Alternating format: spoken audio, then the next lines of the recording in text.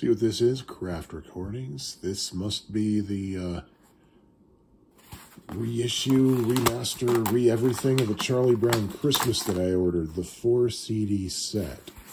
So let's open this sucker out. Here it is. There's the bill, the invoice. Very nice. Hype sticker right there that I'm going to try not to rip because I'm that kind of a person. Look at all this. Disc 5 discs. Oh yeah, it's a Blu-ray audio. 2022 stereo mix. I am curious about that because I can't imagine.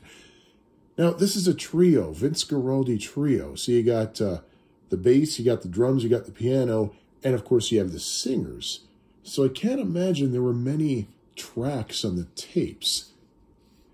This was recorded, what, 1964, 1965? Oh, there you go, 1965.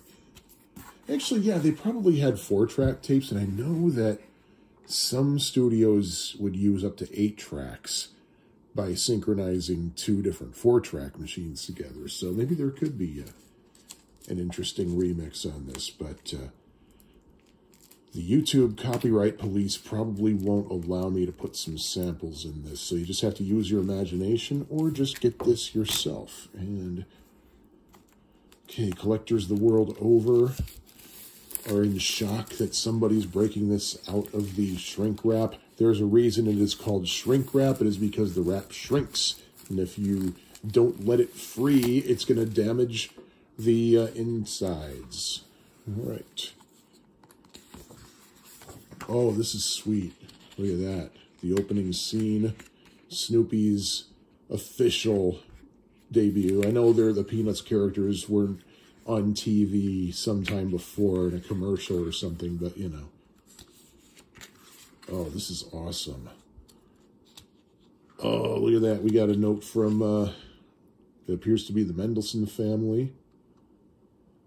Oh, an intro from them. Why Charlie Brown Christmas was amazing, blah, blah, blah, blah, blah. Probably nothing we haven't already known.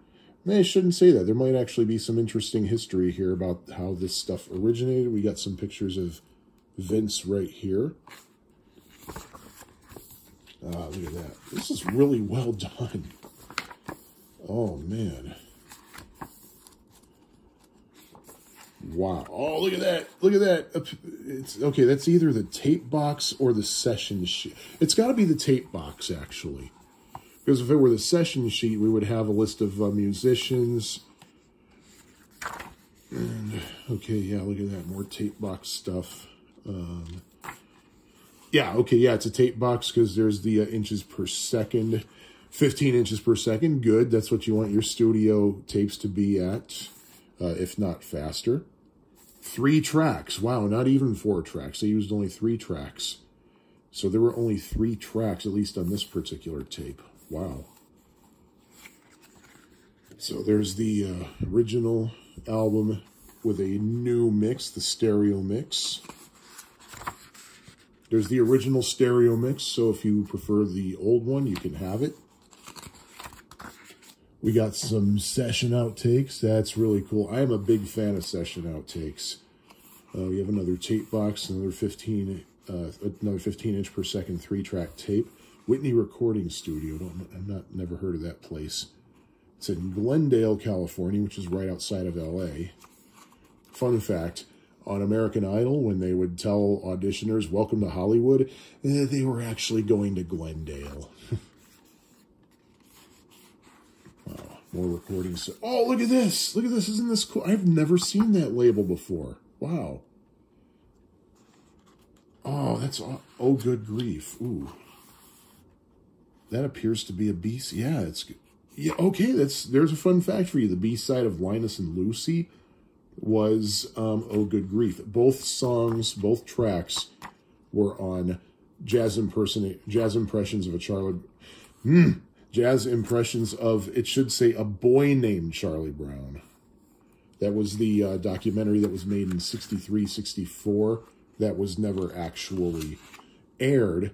At least it wasn't aired until many years later. Blu-ray audio. What's cool about this is if standard CD quality of 44 44.1 kilohertz and 16 bits isn't good enough for you, you can listen to it in 96.24 or 192.24. Atmos mix. Oh, man. Most of these super deluxe editions that come out now come with Atmos mixes, or at least a link to download them from. I don't have any Atmos playback thingies, so I don't know. I'm not going to know how that sounds, but... Oh, Scotch magnetic tape. These were the real tapes that you wanted. That's what all the studios preferred. That's what all the producers preferred. Oh, look at that. We got some...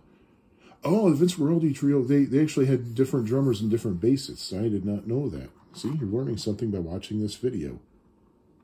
Capitol Studios. That must be a fun fact for you. Capitol Records in Hollywood is not at Hollywood and Vine, despite their claim. They're actually a block north on Yucca and Vine. Tommy Steele. I know I've heard that name before. Wow. Project Assistants, Mason Williams. Is that the classical gas guy? Let's see. Oh, look at that. Special thanks. The Charles Schultz Museum. And that is such a great place. And it's very inexpensive to visit, too. Go there in Santa Rosa, California. Bill Melendez. Oh, look at that. Look at that. There's a piece of the script. Another picture of Vince. I think that's Vince. Yeah. Oh, sweet. Oh, look at these CDs, too. Oh. I don't know when that label design is from, but it's really cool to see that here. We have another one of the same. Okay, they're all the same design. Let's see. I think this is the Blu-ray. Yeah. They all have that. None of the copies of A Charlie Brown Christmas that I have that particular label design, I don't think. I think I have 2 vinyl copies, one vintage, one from 2017-ish. But, wow. This was worth the money, I think, just for the packaging. Oh, this is removable. Looks like you got to be very careful here. I think I already ripped something. But that's okay. As long as this side is intact, I'm fine. Oh, look at that. Look at that. Oh. I'm wondering if this was the original back cover, or maybe, yeah, it wouldn't be the inner sleeve. They weren't that elaborate with inner sleeves. Ooh, this might tear a little bit, so be careful when you're removing the rubber cement. But, ooh, look at this. This is nice. Yeah, some of the paper on this backing came up. You might be able to see a little bubble there. But look at all that. You got Sparky right there, Vince Guaraldi, Lee Mendelson, and Bill. There's Snoopy. There's Snoopy. But the reason I think this is a back cover is it's got some hype for other albums on Fantasy Records. Jazz Impressions of... that. I'm pretty sure they mean Jazz Impressions of a Boy Named Charlie Brown. Ah, there you go. Jazz Impressions of Black Orpheus. Yep, that's what gave us Cast Your Fate to the Wind, which is what started this all up in the first place. So there you go. This thing has a date with my computer, so I can rip this into iTunes and put it on my phone and then my iPod and then my laptop and in lossless format and on my main desktop where I usually work 8 to 10 hours a day, so I can listen to it in higher quality there. Ooh, in fact, I just might listen to the high-res stuff on there. Ooh. Don't know about the Atmos, because I don't have Atmos equipment. You can get, all you need is a special pair of headphones. Of course, you got to pay like $300 for one of those. But anyway, I'm really excited about this. I'm looking forward to it.